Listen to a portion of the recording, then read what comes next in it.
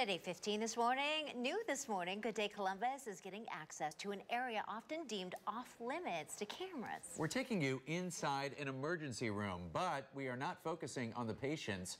Weekend GDC anchor Adam Slinger joins us now with the stories of people you might not even realize were there. Adam. Good morning, guys. So you know that when you go to the ER, doctors and nurses, they're going to be there to take care of you, but there are other people there too.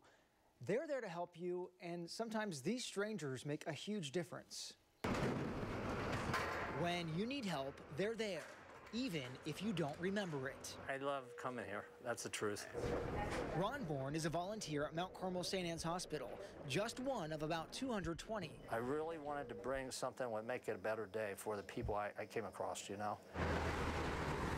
He spends his day in the emergency department and often watches things most people would never want to witness. I'd never seen a bullet hole in a guy before, and he was sitting there in the chair with a bullet hole in him. Despite seeing patients at their worst, Ron comes in each week at his best, knowing he has a chance to make life a little better on the road to recovery. When they see a person like a volunteer that says, "How you doing? You know, is it okay for you today?"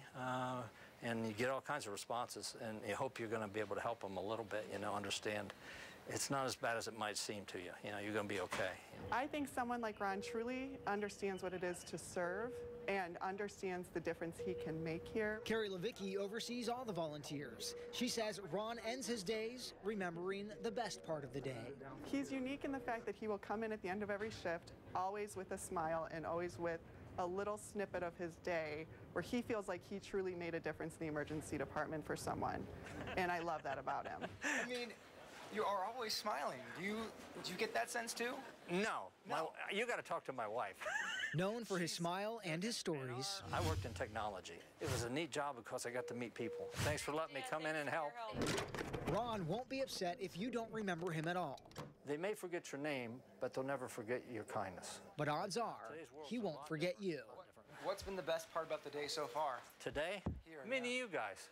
And maybe, hopefully, you understand that I'm just one volunteer. There's a whole bunch of volunteers. Even teenagers as young as 16 can volunteer with Mount Carmel.